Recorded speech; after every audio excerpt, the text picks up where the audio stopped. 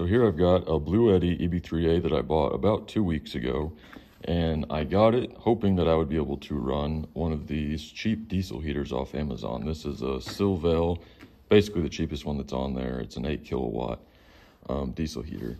So my question and concern was if the Bluetti would have enough amperage to power on the diesel heater. On startup for the glow plug, this is pulling around 10 to 11 amps. And the DC side of the Bluetti is rated for 10 amps out of the cigarette lighter and these 5.5 jacks. And obviously you could get another converter to plug into the AC side of the Bluetti to convert it back to DC to power on the diesel heater. But that's just a lot of back and forth, and you're wasting a lot of the battery capacity of this, which isn't all that big to begin with. So when I bought it, I ordered 2 different ways to hook it up to the DC side. One with the cigarette lighter, and then the other with this 5.5 by 2.1 jack, which does work with this, and I've been running it on that for probably 30 hours at this point.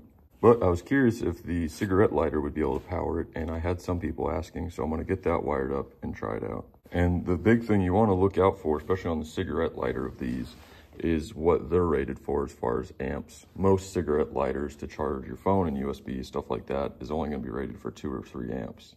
And the Bluetti is rated for 10 amps, and this is going to be pulling, call it maybe 11 amps at a peak, worst case. So you're going to want to make sure that this is rated for at least 10. This is 12 or 15. I'll have to double check because it doesn't say on the package. And then the same with this wire, it's rated for, I think, 15. And I can try to link these in the description. These are basically the cheapest you can get off Amazon. All right, so here's the cigarette lighter. It's got an indicator light, and then it comes with these connectors on it. But I'm going to cut these off and then steal this connector and wire it up to this SAE style plug. So at Harbor Freight for, I think it's $10, but maybe with the coupon I had it was $8. So you can get this whole little cable kit that has all these different ends and a 10-foot strand of wire and then the reverse polarity plug. So obviously there's a ton of different ways you could wire this up. But for now, that's just what I'm going to be using are these because I have them and they're cheap, and I'm just curious if it works or not. So this was the issue I had with this one. This was only rated for 3 amps. So tried to plug this in there and then power the machine with this end, but it blew the fuse inside of here.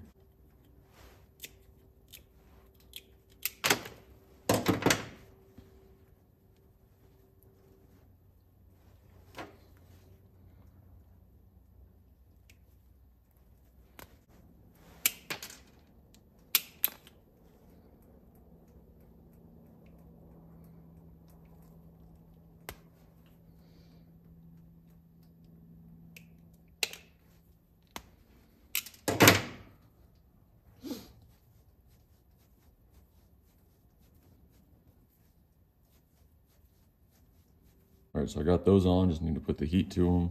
Pretty simple, red to red, black to black. And if you're like me, you'll forget to put that heat shrink stuff on it. So it'll just be left like this, and I can electrical tape it if I feel like it needs it. Then after the heat gun, this is what we got, a nice tight waterproof connection.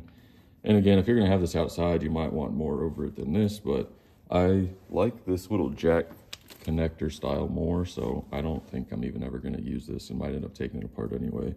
So I'm not too worried about it. So then with this little kit, this is where you need that reverse polarity connector, because as you see here, it would be red to red like that. So with this, that comes in that Harbor Freight kit, it swaps that around so you can connect them.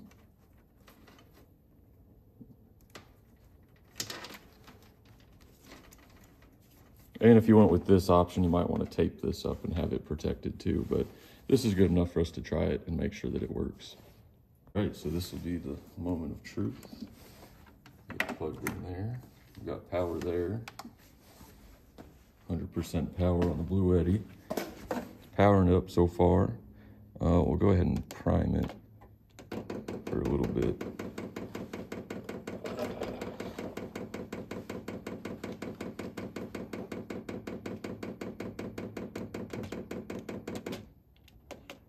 Turn it on, and now we'll wait and see. Then you can see here is how many watts it's pulling. Right now it's at 33 and going up.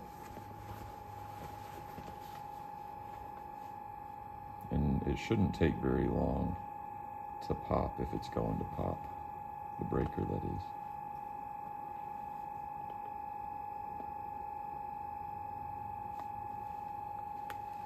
And I've got the Bluetti plugged into the wall right now, so you can see it's pulling in 150 watts.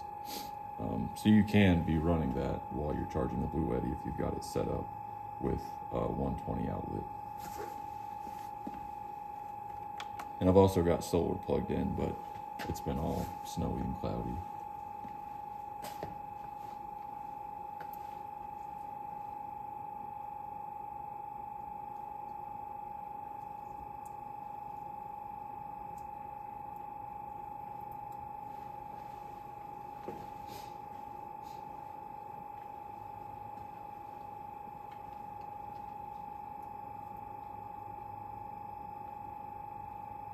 So we're sitting around 94 watts, which I think is about, I haven't really paid too close of attention, but I think that's about the max it gets up to is 100 or so. And it's starting to pump. I'll make sure this is set on high.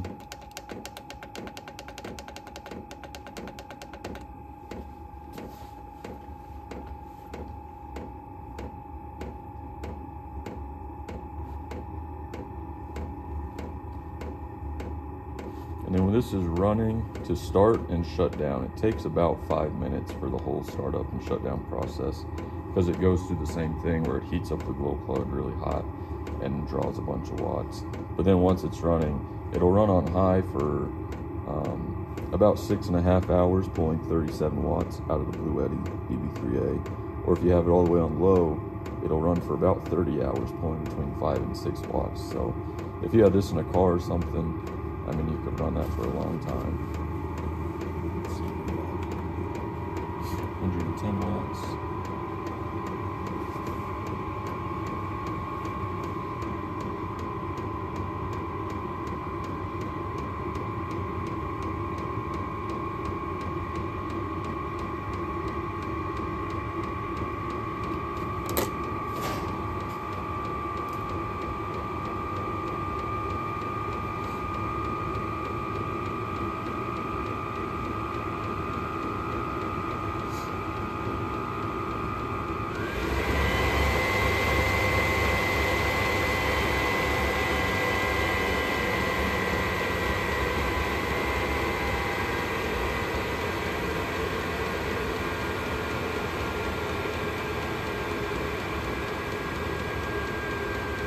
Now our watts are starting to fall pretty quickly and it's up and running, so it looks like, yeah, that cigarette lighter, as long as it's the 15 amp one like that, looks like it's enough to power the 8 kilowatt diesel heater. So here it is, about 6 minutes since we started it up, running full power, pulling 37, 38 watts. I don't know if you can see, but it says between 6.3 and 6.5 hours of run time at that watt usage, and it's pushing out right now 250, 70. It'll get up to 400 plus in this area, depending on where you measure. I've got it all the way down on low, and you can hear it's a lot quieter, pulling between 5 and 6 watts. And oh, now it's charging on some solar. So, and it'll run it at that for about 26 hours, 28.9. So yeah, and it's not too loud. There is a little bit of a ticking sound from the pump, but it's not unbearable. And then on low, it still pushes out. It's just going to be a little warmer because it was on high, but in that couple 100 degrees. So if you have it, like I use this, just pointed right on me wherever I'm working. If I have an engine or something, I roll it right over here, so it's really nice and toasty. So yeah, I have had pretty good luck running 8 kilowatt diesel heater off the Bluetti eb3a, and it's my understanding that for people that haven't had luck with this working, is I think they're on the old software update. If you go into the app on your Bluetti and the little settings at the top right, you click on that and scroll down, there's the firmware update, and if you click on that, it should be running at the newest version. I wasn't really sure how to show you on my app, so I wrote it down on some mechanics paper. The DSP and ARM, this I think is the same, but the ARM, this is what it is on mine at least, is the V2062.04. I underline that because someone had asked a question and his was 03. So that would be my guess, if it's not working for you, to check your firmware. And then I would assume you can update it through the app. I've only had this for like 2 weeks, so I don't know anything about it hardly. But worst case, I would email Bluetti. I emailed them a question about this and they got back pretty quick. So I think they have pretty good customer service. At least that's how it seems. But yeah, so if it doesn't work, I would definitely check this and make sure that you have these cores that are rated for the correct amps. Otherwise, it could blow, and it's not either of these issues. Again, I purchased all this off Amazon, even the Bluetti, so I think I can link that down in the description in case anyone's curious, especially for these connectors, because I have videos that they do work and they're holding up to the amp. So, and they're as cheap as I can find because I'm pretty cheap. As well as the diesel heater, it has a coupon with it currently still, so not a bad way to go for, I think it was right at $100. So yeah, I hope that helps someone out there. I tried to find a video like this before I ordered these to make sure it would work, and then finally decided to just pull the trigger and try it, and if it doesn't work, I can send it back through Amazon pretty easy. So yeah, thanks for watching.